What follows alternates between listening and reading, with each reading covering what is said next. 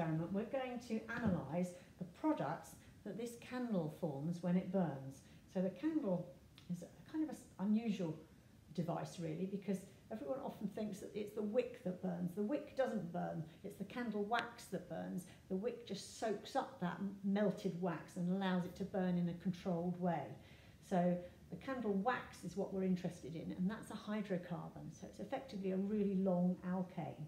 So if it's a hydrocarbon, that means it's made of hydrogen and carbon. So we might like to make a guess about what products we think we're going to get from it when we burn it.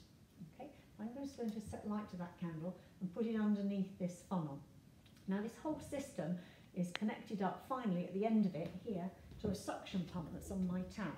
So when I turn that on, it's going to suck everything through this whole system here, and any products that that candle makes when it burns will have to go first of all through this U-tube that's really cold, so that should condense any liquid products that it might make. And then finally it's going to go through this boiling tube which has got lime water in it. So you might like to think about whether you know what lime water is used for. Okay, I'm going to turn the suction pump on. You can see it's already sucking products through. At the moment there's nothing really other than just air going through. So I set light to my candle. I'll pop it underneath, and then any products that the candle makes while it's burning will get sucked through this whole system.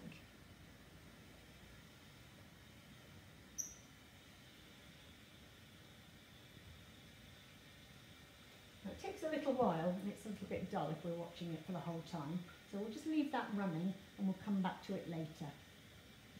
Okay, now we come back to this after we've been about 5 minutes. You can see that the bubbles are still being sucked through this lime water, but the lime water looks very different now. So that should be really good evidence for us that about one of the products that's come off the burning of this candle. I'll leave you to think about what that must be. I'm going to turn the pump off now, and I want to have a look at what's going on in here, in this, let's just move that as well. I want to have a look at what's going on in here, in this U-tube. I'm just going to take the stand away and lower this ice bath away from it. Okay, and you can see there's definitely something in that U-tube. Let's have a look in a bit more detail. Okay, it looks like there's some colourless liquid floating on, or sort of moving around in the bottom of that U-tube. So what we need to do now is to analyse this and see if we can figure out what it might be.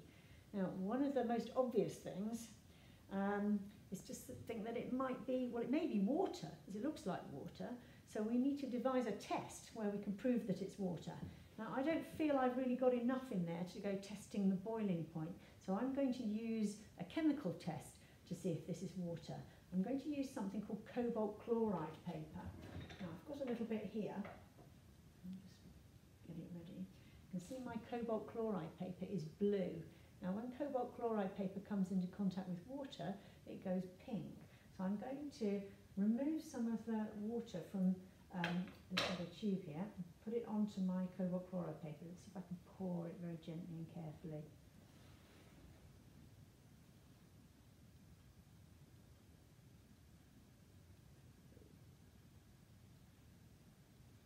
There we are. Oh, and I think that's pretty good. My paper has got a very distinct pink colour to it. Okay, so I think that's pretty good evidence that there was water in that U-tube.